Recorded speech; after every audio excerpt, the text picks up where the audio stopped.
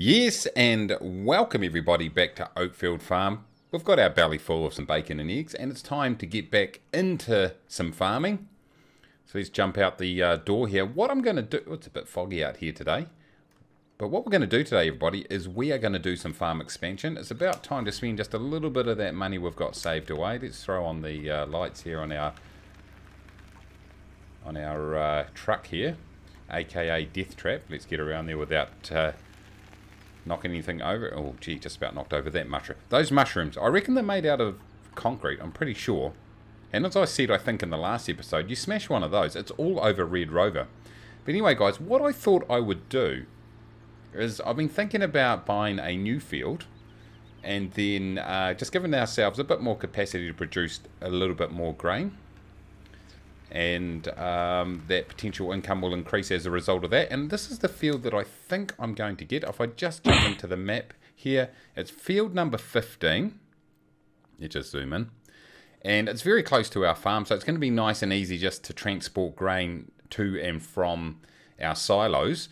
But also if we need to take it up and sell it, it's in a decently central point. It's a massive field. It's 7.74 acres or something like that. And at the moment it's just grass though, so I'm going to have to do a bit of field preparation to get it up to speed. I did think about though, what I actually wanted to do is buy a field that was already already been planted and was ready to harvest, so you get a free harvest. But there just wasn't anything close by that really met my needs there. So what I think I'll do is I'll pick up field number 15. So here we go. If we just jump out of our truck here and run along to the field. It's George Watson's field, 7.27 hectares. Did I say acres? Anyway, $117,000. It's definitely a bit of an investment, but there we go. We now own field number 15. So what we're going to have to do, everybody, is we're going to have to turn this field into something that we can actually plant, and that's going to require a plough. Now, I'm just going to park this car under the tree over here. Let's hope some birds don't poo on it. But to do that, we're going to need a decent sized plough, because at the moment we've only got this plough right here, the Kuhn Master 153. It's only it's only 2 meters wide, and that's going to take all day if we're going to look to create a field. So let's take a look at the Titan. I think is the one to go.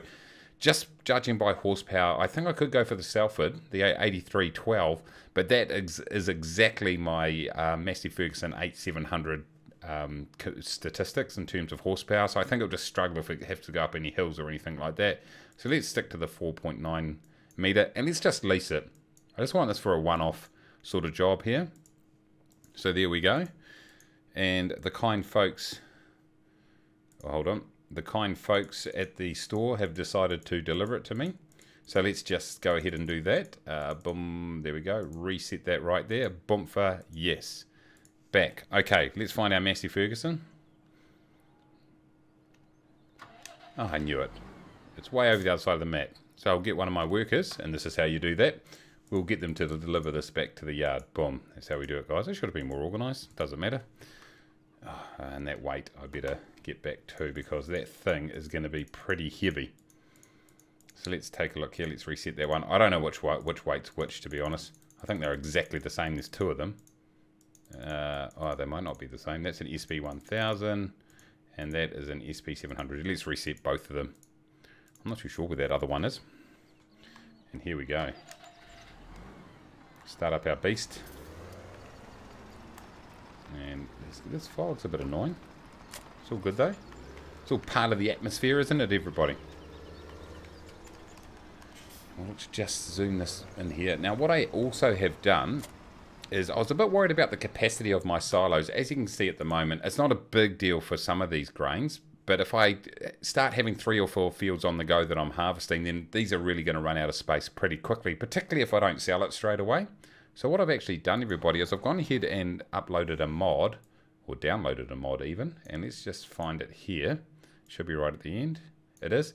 This Lizard grain storage, 25k, so it's really reasonable, and it's got a 300,000 litre capacity. Wow, that is way better stats than that 90 gram bloody 300,000 litre root crop storage, that's for sure. I'm pretty sure this does. It does. It actually can take root crops also. It's probably a bit on the cheap side if I'm 100% honest, but let's say that it was a cash job by one of the locals that helped me out. Why not? Bit of roleplay, let's get into it. Anyway, we've got this fairly large plough on the back now. I'm just hoping this tractor is going to have the capacity to be able to pull this thing with ease. I think it should.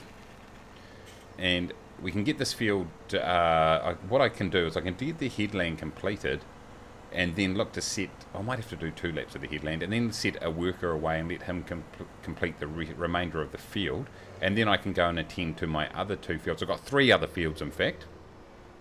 One of them has got rye sown in it at the moment, which is growing quite nice. Oh, there goes my gate, I completely missed it. Well, let's just keep going. We'll go to the next gate. And the other 2, I cultivated the corn and the soybeans, and so they're just sitting there waiting to be sown with the new crop. So I'll go ahead and get those done, oh mace, really, really soon. I'll do a quick recap on how the farm's looking very, very soon, but let's get this thing underway. Let's just test it out, actually, is probably the way to go. Let's unfold it. This thing is a frickin' beast. I think we want to flip it over the other way, actually, just quietly. We do. It's a bit slow. It'll be interesting to see where the outline of this field is. I just want to make sure that I've got this on allow crate fields. There we go. And let's see. There should be an edge around this. If we go boom. Is that in? It is. There should be an edge around this field, and we're just going to have to try to find it. That's going right, I think. Let's have a look here, everybody. I'm going right against this edge here, so we might as well just keep it across the tree. Man, I'm going way too close there. We might as well keep it along the tree line, though. Look at that. Nice. We might as well do that, because that will keep... that will ensure a nice, even headland. So, yeah, there we go, ladies and gentlemen. That is what we're going to do. It's going to take a bit of time to get this completed. But once it is, that's going to open up a tremendous amount of capacity to get some further grain crops into storage. And so when we do get some high prices or need a bit of money, or we get a great demand, fingers crossed we get a great demand for some of the stuff we've got stored at the moment, then we're going to be in a very, very good position to sell that on with a ton in storage, hopefully, and rake in the money. And that's something that will be good to do sooner rather than later. Hold on here. Is that my field on that side of the trees? Let's see. The answer is no. I think that's part of the sawmill, technically. Oh, is this my field? I think that is my field over there, but it's annoying to go around those trees, so we're not going to. If it is my field, then what I'll go and check it out. What I'll do is I'll actually look to use that for some grass. That can be used a nice little mini field to grow grass, create some bales, all that good stuff. So here we are, we're ripping around the outside here. I still can't really see that I've hit any sort of boundary at this point. But that might be it. Just on the right hand side, I think it might be just hitting the boundary. It's hard to tell sometimes, but we can test that out later on. It's a little bit hard to see, obviously, with our with the fog going on. It is for me, at least. So there we go.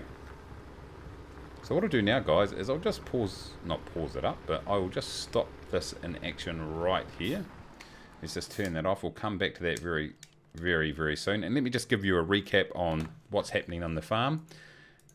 So if we take a look at our map right here, if we look at the growth, fruit types. So over in field number 34, if we just go to fruit types number 2, we've got our rye. That's what we've got grown in there. For the first time I've ever done rye, so it'll be interesting to see the sort of yield we get off that.